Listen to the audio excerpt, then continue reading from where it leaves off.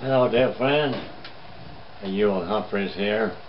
Just a short message on the fact that we need to look to the Word of God for a word in due season. And may the Lord bless this to your heart. I want to speak to you on the subject that we ought to keep in mind in our lives, the highlights of high living. Highlights of high living. The Bible says over in Philippians, in the 4th chapter of Philippians, Paul said, I'm not yet perfect, but this one thing I do, I forget those things which are behind me. And in order to live the highlights of high living, we need to learn to forget the past. Put away those things that are behind you and forget them, and go on to the future. And he said, I press on to the mark of the high prize of the high calling of God in Christ Jesus. I press on to the mark of the prize of the high calling of God in Christ Jesus. The Lord has called us to a high calling, and it means high living for the Lord. And I want to speak to you on some highlights of that high living. The Bible says in number 1, we need to first of all know the Lord Jesus Christ as our Lord and Savior. When we know Him as our Lord and Savior, we are saved forever. And we're bought by the blood, and we belong to God. We're saved from the devil's hell, and we have a home in heaven. I want that for you.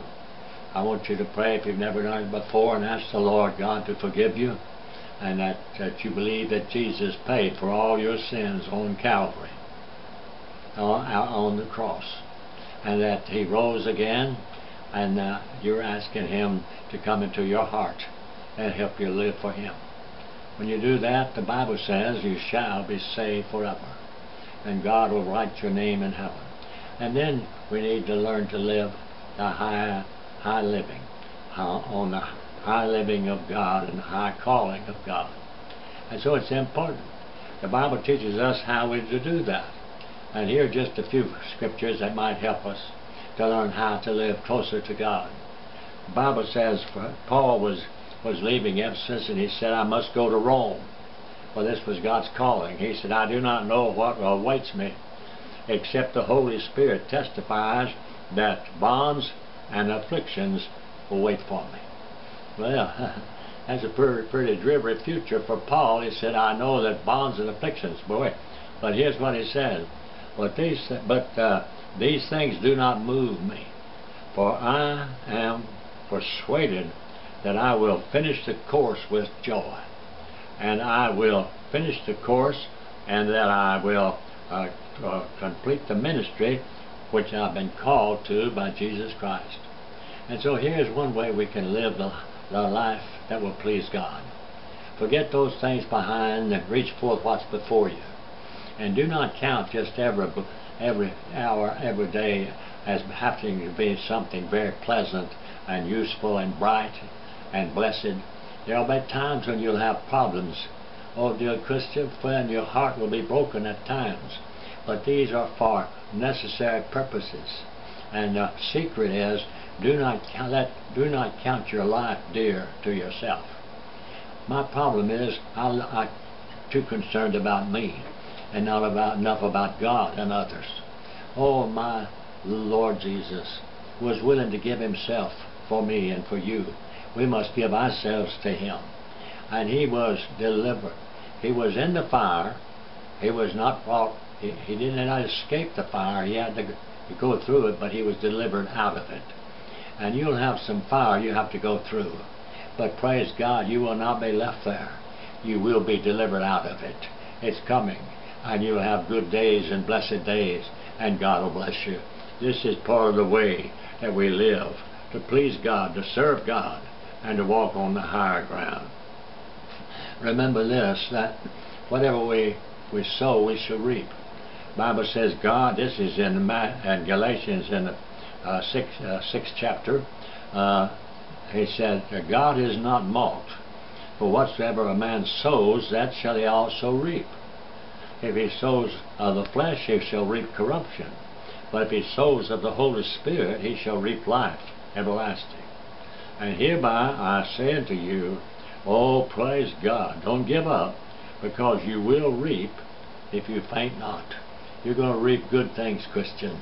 Keep on forgiving. Keep on loving. Keep on believing. Keep on keeping on to serve your Lord. And God's going to bless you. And you're going to reap a harvest. And we'll learn to walk on higher ground. Praise the Lord. Blessed be God. So we shall look forward and press forward to the mark of the prize of the high calling of God in Christ Jesus, our Lord. Oh, praise the Lord. Then we pray. Well, I have another scripture I want us to read. It's over in the book of Psalms, and it's 44th Psalm. And it says, I will boast in my God, and I will praise the name of the Lord forever. The psalmist said, I will boast in my God. Oh, there's one person that you can brag about, and that's the Lord your God. You can brag about Jesus. You need not brag about yourself. You need not even brag about others, but you can boast and brag about God. Brag about Jesus and what He's done for you. Brag about Jesus and what He's helping you get through. Brag on Him and praise the Lord your God. Praise Him. Praise Him all the time. Praise Him in good times and bad times. Praise Him all the time, because He's always there for you. And He loves you very, very much. He's going to carry you through. He's going to bring you out. And so look to Him and live forever. And know that God is there to help you. God will never leave you. Sometimes when you're hurting and things seem to be going so wrong, your head will tell you that God is not there. But your heart will tell you that Jesus is very, very near. Always near. In time of trouble, He is there to help you through. Oh, praise the Lord. May God bless you, and may we learn to walk on the higher ground. Praise the Lord. I'm pressing on the upward way. New heights I'm gaining every day. Oh, I'm not worrying about where I'll be found. My prayer, my aim is higher ground. Praise God. I'm looking up to higher ground. I'm looking up where I'll be found. My prayer, my aim, forever found. My prayer, my aim is higher ground. For my heart has no desire to stay where doubts arise and fears dismay. But still I'll pray while heaven I'm bound. My prayer, my aim is higher ground. Lord, lift me up and let me stand by faith on heaven's tableland, a higher plane than I have found. Lord, plant my feet on higher ground. Amen. May the Lord bless you, dear friend, and may you learn to walk on high ground. These are some of the highlights. We need to forgive others. We need to love others. We need to love God. The Bible says these things are so important. So important we need to recognize. 1 Thessalonians, the 2nd chapter, it says these are some things we need to do. And that is to warn the unruly. We're to warn the unruly and tell them out of love that there's a destination coming for them that is terrible and bad, and that hell is the portion of those who have not accepted Christ. And we need to learn that we're going to reap what we sow, and we need to warn the unruly with love.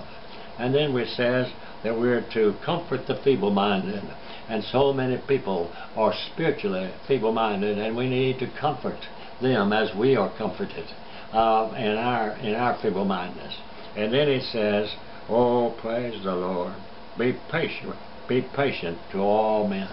Be patient with all men, because God is so patient with you. And these ways we learn to walk on higher ground. God bless you, my friend. God keep you close to Him and help you and help me to walk on higher ground until we meet. We meet in heaven together, and we'll be there forever. Praise the Lord. Amen and amen.